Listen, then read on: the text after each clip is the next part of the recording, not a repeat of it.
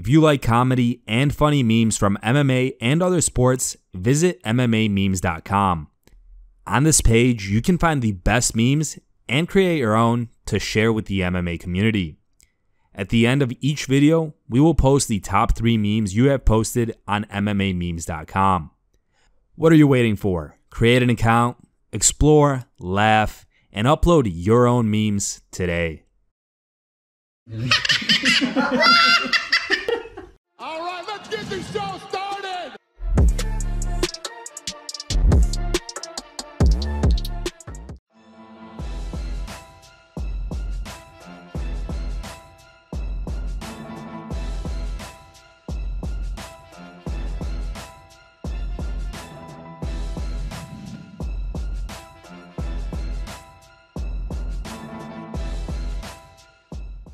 UFC welterweight Vicente Luque has noted that he hasn't heard Khamzat Chimaev say his name when discussing his next fight.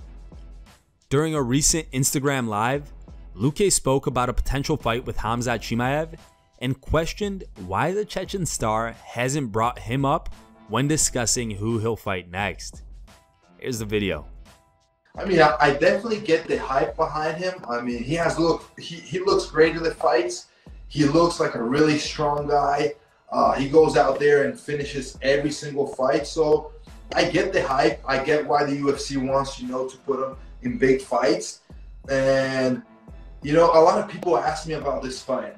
And I'm here. If he mentions my name, because I haven't heard him say my name, if he says my name, if the UFC sends me the contract, I'll sign that contract. That's simple for me, But he didn't mention my name. I think he said anybody in the top. Well, when somebody mentions my name and he goes and asks for that fight, I'll do it. I'll do it for sure. I think it's a great fight. It's an exciting fight. He's a beast. He goes in there and tries to finish the guy every single second. Not very different than what I do. So it would be a great fight for sure. And if he wants it, if he lets the UFC know and they let me know, we'll do it. After getting word of Luque's comments, Chimaev responded on his Twitter page. He wrote, "If I say I want to fight everybody, it means everybody. I don't have to call every single fighter by their names. BMF belt is mine, UFC belt is mine too.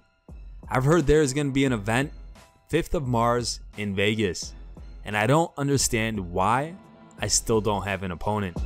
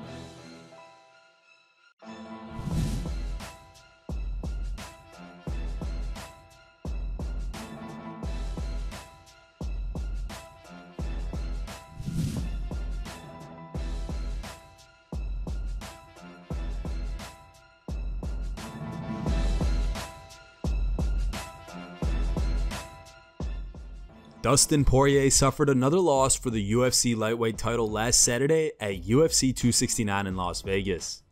Speaking on episode 366 of the Believe You Me podcast, Michael Bisping discussed what's next for Poirier following the loss and whether he still has a chance to become UFC champion, having lost 2 title fights against Khabib Nurmagomedov and now against Charles Oliveira. Here's the clip. Do you know what I mean? You got to love this guy. And I felt so sorry for him because I know how much it meant to him. And I've spoken to him, about this multiple times. You know, and he very kindly used me as an inspiration, which was very humbling. But I know, and there's other people as well, like Glover Teixeira. I'm not the only. There's lots of cases of people. Charles Oliveira himself that took the long way round, you know, and he wanted to be one of those guys. And it's not over. It's not necessarily over. Just because you just lost in a world title fight for the undisputed belt doesn't mean your career's in the trash can. Do you know what I mean? I think what they do is, I talked about this on my YouTube channel, so sorry to repeat myself if you saw it, but Dustin should take 6 months off. Just enjoy the spoils of his career. Go spend some time with his family, work on the Good Fight Foundation, just do whatever. Take a little time away from getting punched in the face, right? Spend some of that money, have a couple of vacations with your family. And in the meantime, you let all the other top dogs fight it out amongst themselves. You let Justin Gage go in and fight Charles. You let Beneil and Islam fight each other, right? You let all the dust settle on all that situation. Then he can come back, probably have that fourth fight with Conor McGregor. And if he beats Conor McGregor and everyone else has just fought it out, and it's time for whoever's got the belt at that point to fight someone, Dustin's the next man in line. As opposed to fighting 4 or 5 times, shit out. Let those motherfuckers fight it out.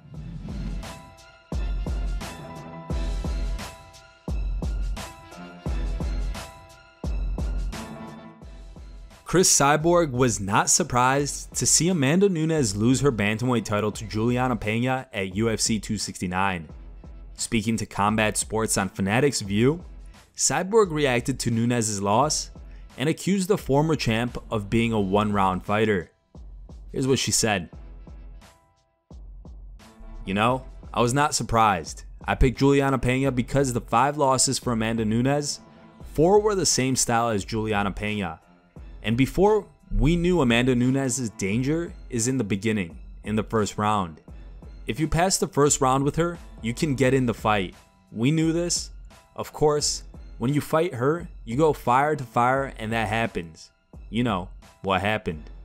We knew that when she goes past the first round, she sees she cannot finish you. So she's either going to run away or quit on the floor or something. And this is what happened for Juliana Pena. I don't feel like Juliana did any sort of submission because she didn't have a submission the way she finished the fight.